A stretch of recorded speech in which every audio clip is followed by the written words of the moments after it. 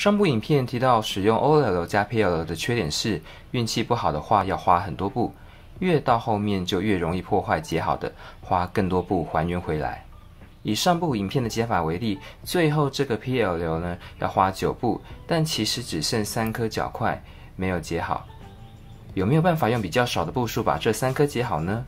可以哦，我先讲概念，再讲操作。虽然还原的时候我们是转动一整个魔方，但只看着某一小颗的话，我们做的就是把这一颗小块带回家，回到它解好的位置。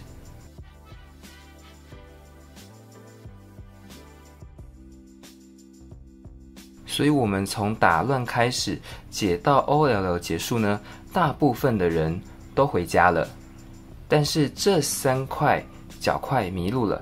这3个人呢，互相去了别人家，他们是路痴，所以我要在不影响其他人的情况之下呢，单独把这3颗角块调换到正确的位置，让路痴回到自己的家。要怎么不影响其他人，只调换3颗角块呢？对，就是 commutator。不知道 commutator 是什么的，可以看我这支影片哦。那知道原理了，要怎么操作呢？我实际做一遍。从题目的打乱解到剩这3颗角块以后呢，我先不做 PLL， 那我用贴纸呢把这3块角块标示出来。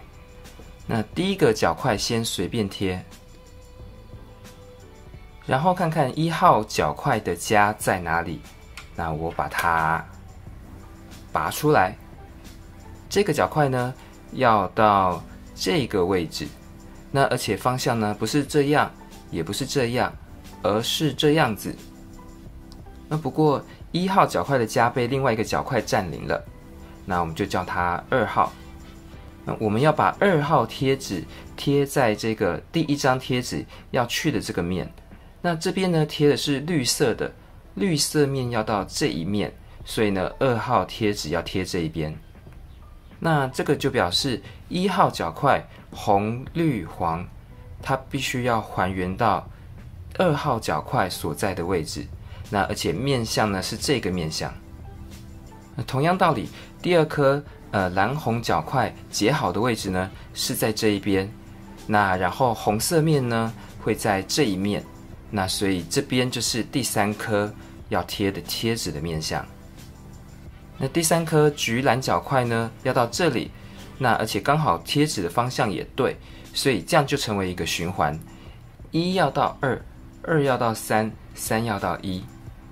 那我用了同样的道理，在不同面呢贴了不同颜色的贴纸啊，等一下就会知道为什么了。然后我先随便把整颗方块解好，然后再照着题目呢重新打乱。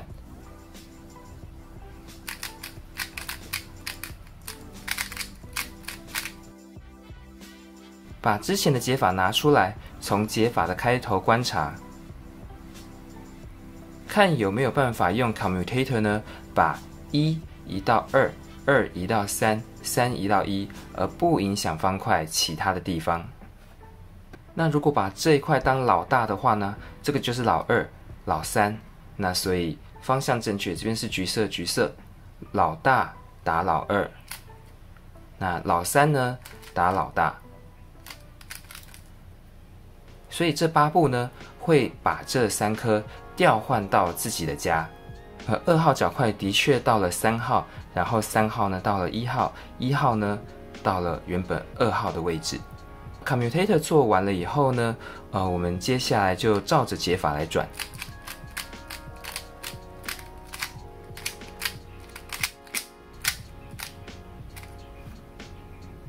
就会发现方块解好了。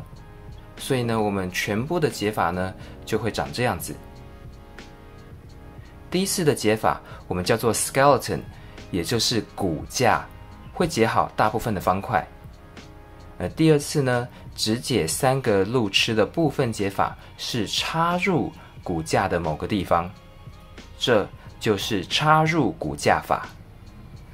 题外话哦，贴贴纸除了是标出路痴以外呢，更重要是为了知道哪一种面向才正确。像如果我想要这样子转，把2移到3的话呢，是不正确的，因为这个是橘色，但是这个是白色。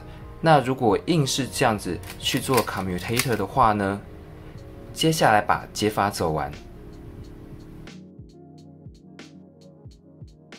就会发现，虽然3颗的位置正确了，但是这2颗的角块呢，方向却扭转了。这个方法不止如此，我不一定要在开头插入，我可以沿着骨架逐步前进，解到一半呢，再请3个路痴交换，然后再继续剩下的解法。例如呢，从打乱以后呢，开始前进。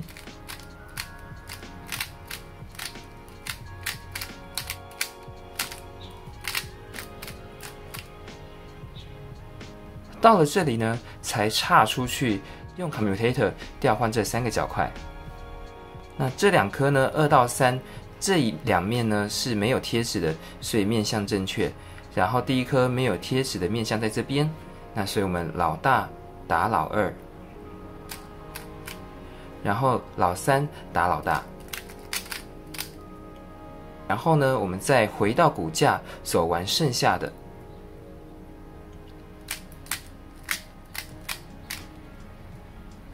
这样子呢，也可以把整颗方块解好。所以呢，整个解法呢会长这样。注意到插入的这8步呢，刚好可以和骨架的解法消掉，所以全部的解法就变更短了，只要31步。这就是插入骨架法。解方块不一定要一次解完，可以分次解，一次解掉几颗，并且尝试和一开始的解法消步。明白原理和操作以后，这个方法的优势呢就非常明显。第一是自由，第2是消步。第一就是你可以自由选择要解哪一些。例如呢，这个也是一个骨架，那我们就剩这3颗角块没有解。那但是我甚至不一定要解 OLL， 因为路痴最后在哪并不重要。那重点是在中途的时候呢，它们的位置是否可以用 commutator 解掉。甚至因为插入可以不只做一次，那所以不一定要解到只留下3颗没有解。初学的话呢，可以先从解好 F2L 减1开始，那这样的话会剩5个边和5个角块没有解好。那然后再从这边开始呢，想办法再多解一些当成骨架。例如类似用8355呢，解掉5个边，那剩5个角。当然这不是一定的流程。第2个优势呢，是插入的步骤有可能消步。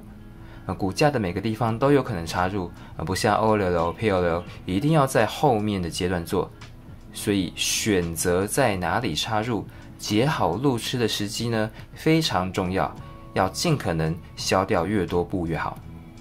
我曾经说过，在 FMC 有选择总是好的，不过随着会的技巧越来越多，有过多的选择呢，反而会变成困扰。而到了这个阶段，时间是你最大的敌人。1个小时呢，其实非常短，所以真的计时看看，用纸笔写，看看自己解的节奏会多快多慢。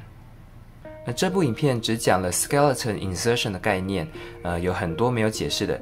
如果大家有兴趣的话，想知道更多的话呢，请在下面留言，看情况我会再拍新的影片哦。